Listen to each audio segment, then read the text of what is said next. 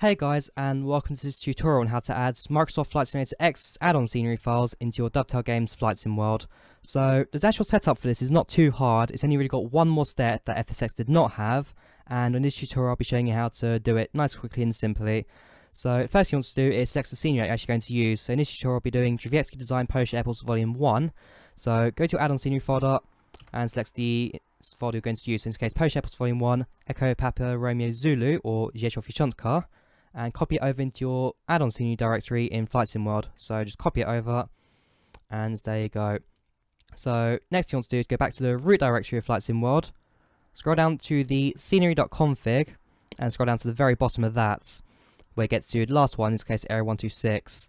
Highlight all of this, copy it, and paste it below, before adding one to everything. So Area.126, add 1, title IDS121, add 1, and layer 126, add 1.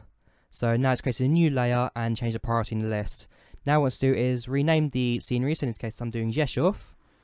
So rename that Rzeszów, and select the local to the root folder. So in this case I put in add-on scenery, and it's EPRZ. So other than that, that's pretty much all set up now. Save the file, and you can load up Dovetail Games Flight Sim World. So like I said, really easy and simple setup. There you go, build a new database of scenery files, and it's exactly the same process as in Microsoft Flight Simulator X. So there's no issues with conversion, no 32-bit, 64-bit issues in this one.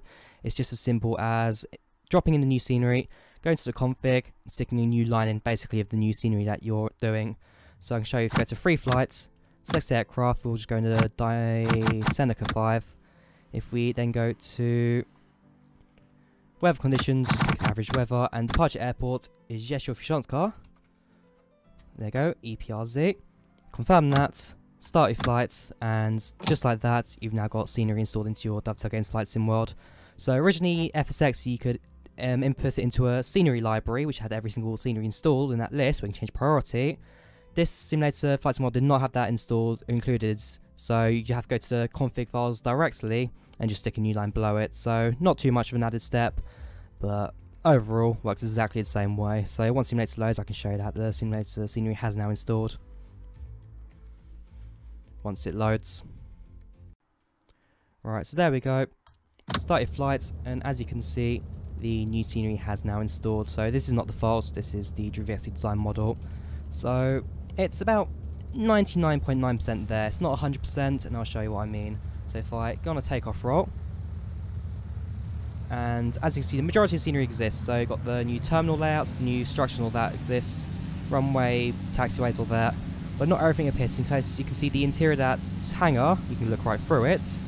Otherwise, I think that's the only major issue I really see in this entire scenery, and it's not something you're really going to look at for the majority anyway.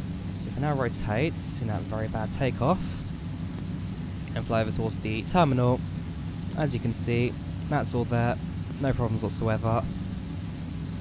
And there you go. Likewise, Area.X Design Polish Airports does also have VFR scenery around this airport. So if we go to top-down view, you can see that this entire scenery is now being changed, and it's a lot nicer than the default scenery.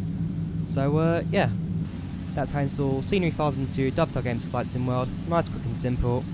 And other than that, I think there you go. So hope you guys enjoyed. Do leave a like, do subscribe, do share on social media as well. I mean, a lot of people have been asking how to add scenery, so there you go. This is how you do it. Thank you for watching, and hope I'll see you guys next time. Goodbye.